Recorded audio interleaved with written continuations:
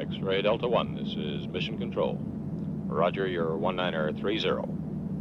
We concur with your plan to replace number 1 unit to check fault prediction. We should advise you, however, that our preliminary findings indicate that your onboard 90000 computer is in error predicting the fault.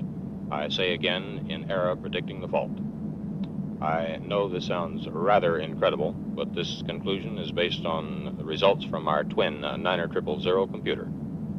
We are skeptical ourselves, and we are running cross-checking routines to determine reliability of this conclusion. Sorry about this little snag, fellas, and we'll get this info to you just as soon as we work it out. X-ray Delta 1, this is Mission Control. 2049er, transmission concluded.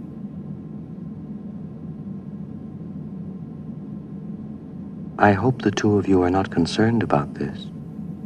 No, I'm not, Al. Are you quite sure?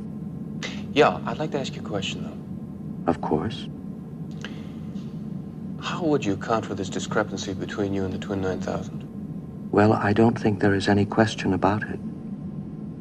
It can only be attributable to human error. This sort of thing has cropped up before, and it has always been due to human error. Listen, Hal. There's never been any instance at all of computer error occurring in the 9000 series, has there? None whatsoever, Frank. The 9000 series has a perfect operational record. Well, of course I know all the wonderful achievements of the 9000 series, but are you certain there's never been any case of even the most insignificant computer error?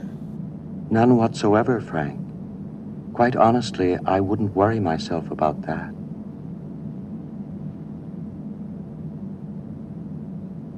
Well, I'm sure you're right, Hal.